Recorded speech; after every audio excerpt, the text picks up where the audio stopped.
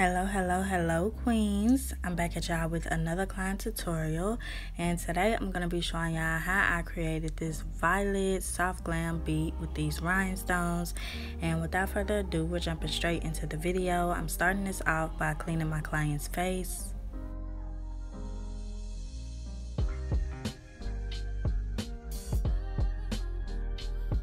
Now I'm just going to go ahead and start working on her brows. To outline them, I'm using my Nicka K pencil, and this one is in the shade Black.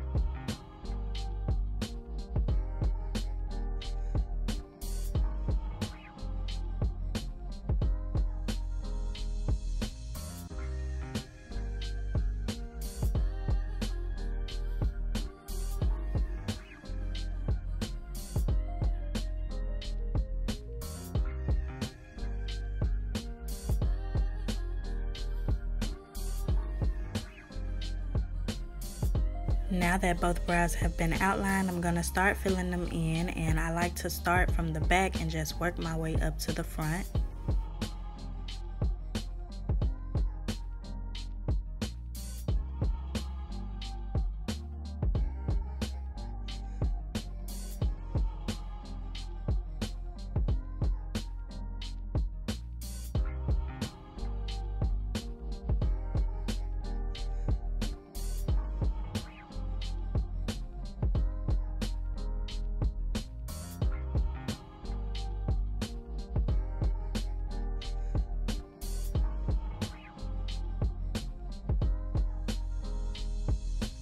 Once the brow has been fully filled in, I like to go over it with my spoolie just to make sure that everything is nice and blended, and then I just move on to the other side.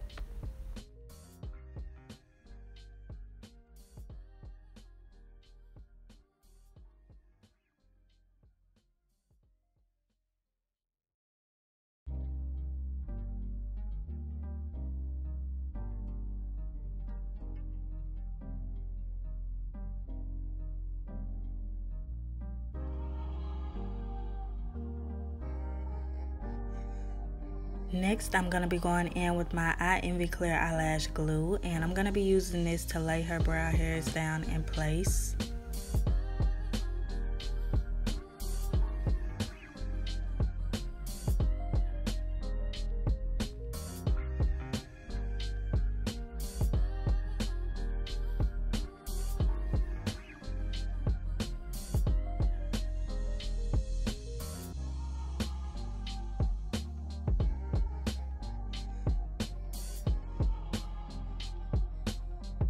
To clean up her eyebrows, I'm going to be going in with these two Nicka K concealers, and they are in the shades 07 and 02. First, I'm going to be going in with the shade 02 because it's lighter, and I'm using this to clean up underneath her arch. I like to use a lighter shade underneath the arch just so it can look nice and highlighted. If you don't like that look, you can just clean up around the brows using one shade.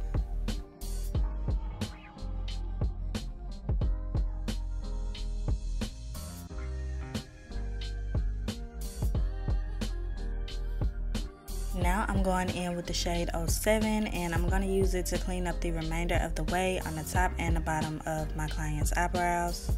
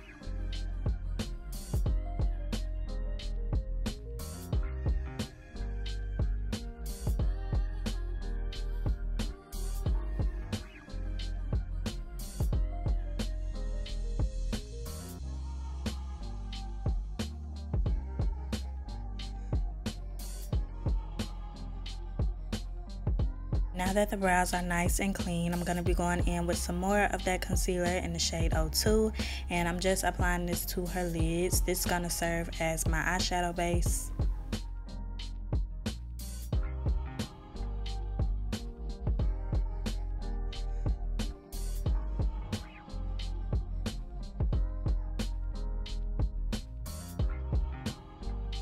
I'm taking some of my Dermablend Translucent powder, and I'm going to be pressing this in the front of her brows just to lighten them up.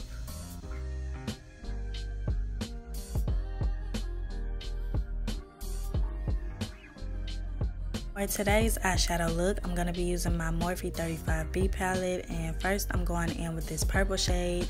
This is the second to darkest purple shade in the palette, and I'm going to be blending this out throughout the edge of her eye using this Wet n Wild taper blending brush.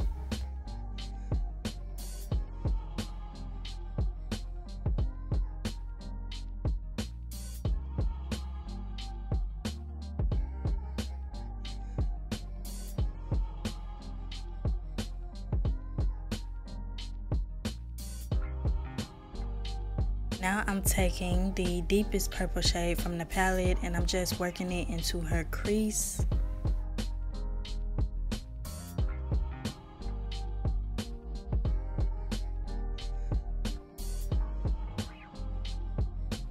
For her lids, I'm going to be going in with this P. Louise base. It's like this pretty lilac shade, and the brush that I was using to apply it was not really blending it out too well, so I decided to go in with another brush, and I'm not sure where I got it from. It's very old. It probably came from AliExpress if I had to guess, but as you can see, it's just blending that base.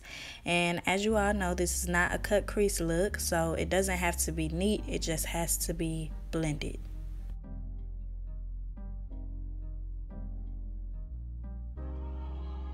To keep the color as is, I decided to go in and set the base in place using a matte white eyeshadow.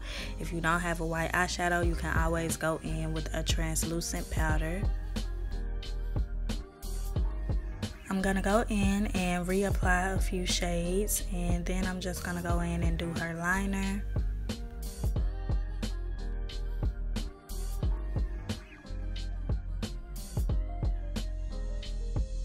To line her eyes, I'm using my Wet n Wild black liquid liner, and whenever I'm doing a wing liner on my clients, I just like to move very slow, because if you know me, you know I love precision.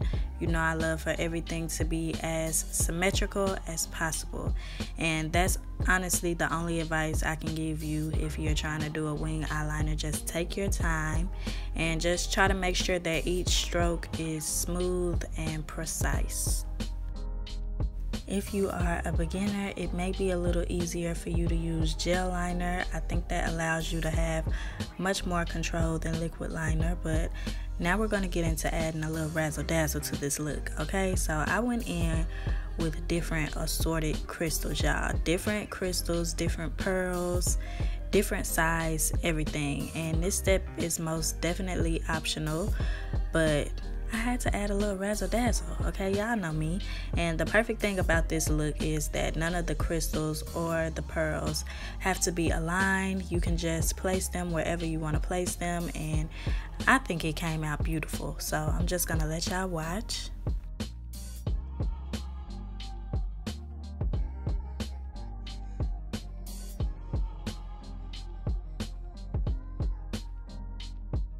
Finished up on the eyes, so now we're just gonna step into the face.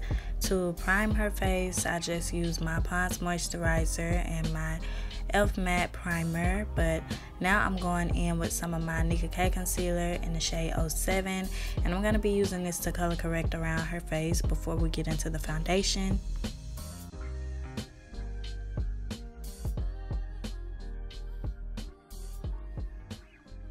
For her foundation, I just went in with 2 different shades of my Fit Me, and I applied the darker shade to the lower half of her face and the lighter shade to the inner portion of her face, and I'm just going to blend the 2 shades together using my foundation brush.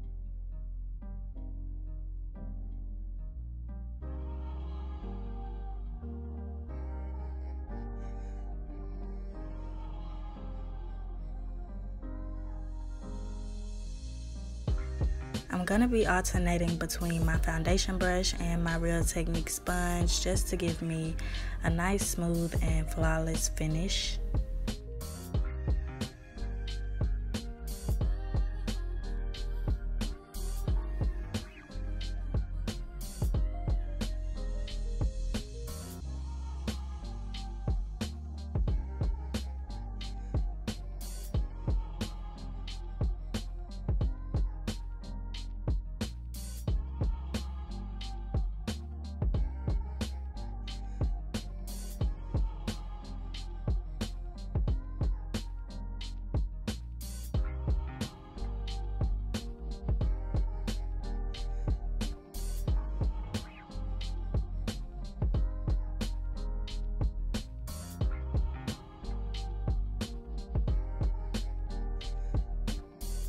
To highlight her face, I'm going in with my Nicka K concealer, and I believe this is in the shade 03.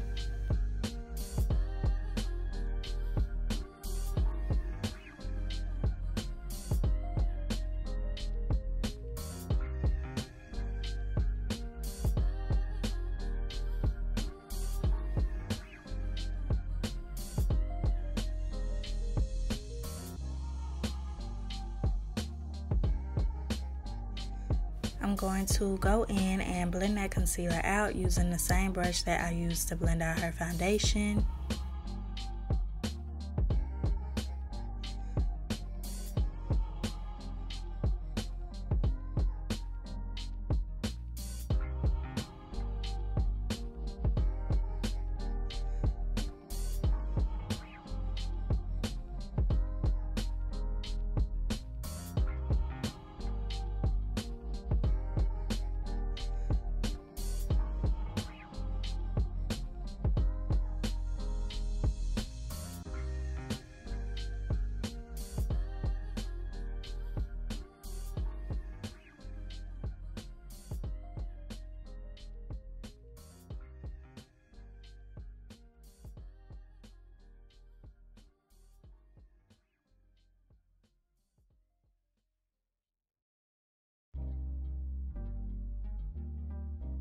I'm gonna take whatever excess concealer is left on my brush and use it to clean up the edge of her liner.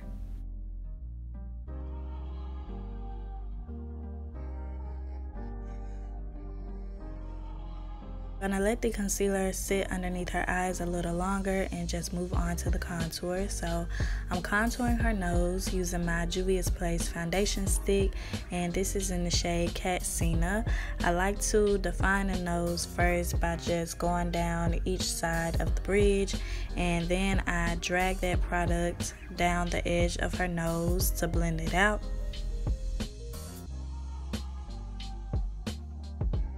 To further blend out the contour, I like to go back in with my foundation brush and use whatever excess concealer is left on the brush to kind of conceal the contour line. Then I like to go back in with a little more concealer and run it down the bridge of her nose just to clean it up. And last but not least, I blend everything out using my Real Technique sponge.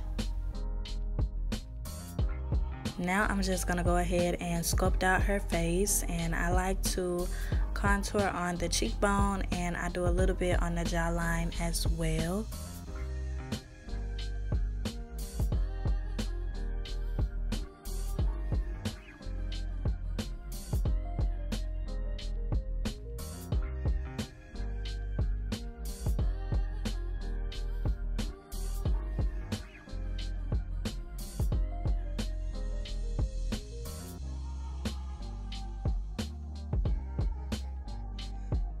Once I'm finished contouring, I'm going to go ahead and blend out the concealer underneath her eyes using my Real Technique sponge.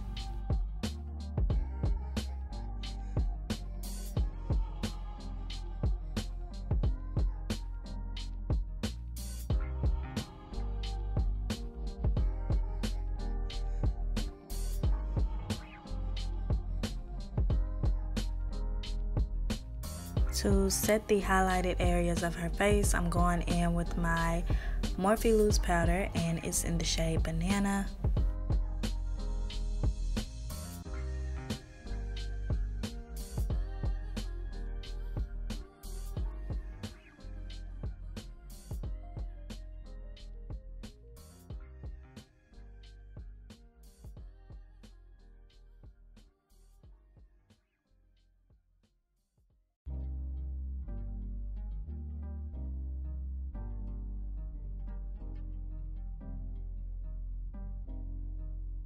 To set the contoured areas of her face, I'm going in with my Black Radiance contour palette. This one is in the level light to medium, and I'm just going in with the sculpting shade.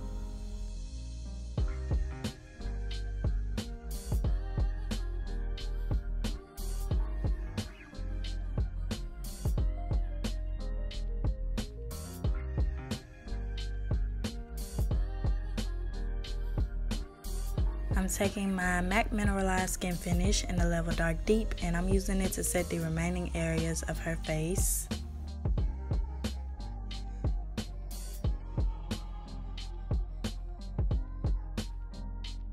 Decided to go in with a little bit of blush. This is just a random pink blush I probably got from the drugstore, and I'm just applying it to the apples of her cheeks. I'm not really a blush person, y'all, so I don't like to go in too heavy, but a little bit works. And now I'm just going in with this black eyeshadow, and I'm using it to line the edge of her waterline.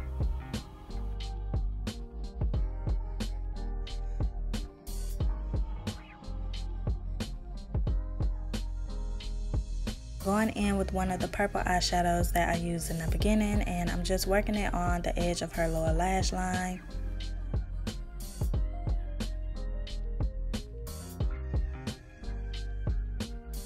I'm going back in with my foundation brush, and I'm going to use it to press in and dust away all of the powder.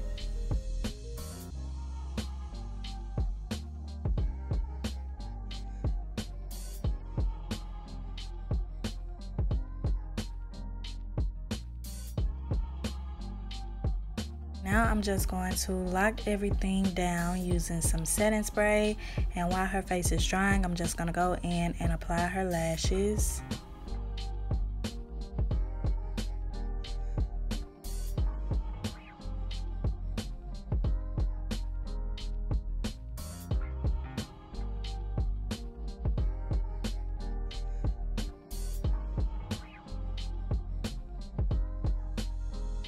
I feel like I use the same highlighter in every video, but I'm highlighting her face using the middle highlighter from my Be Perfect Carnival XL palette.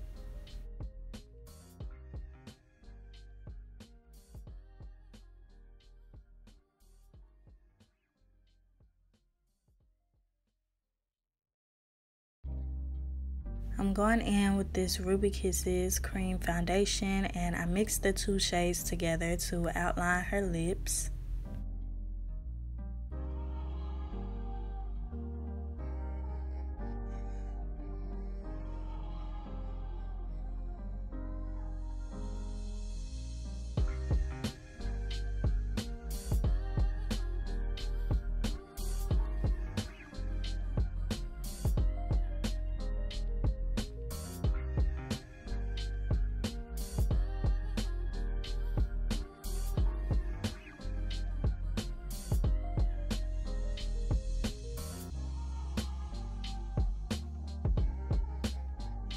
Now I'm going in with this new liquid lipstick, and I'm just going to be focusing this in the center of her lips. I'm going to have her to press her lips together to help me blend it into the liner.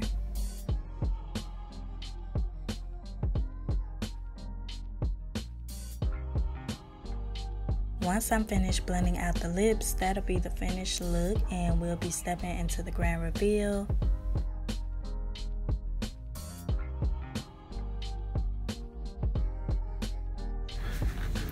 Oh, girl. Oh, that is so pretty. You ate as usual. Okay, queens, we've made it to the end of the video, and as y'all can see by my client's reaction, this tutorial was another success. I think this look came out so pretty, and if you all enjoyed it, please don't forget to like, comment, share, and subscribe, and make sure that you follow me on Instagram so you don't miss any of my content. A link will be in the description box down below. Bye bye, queens.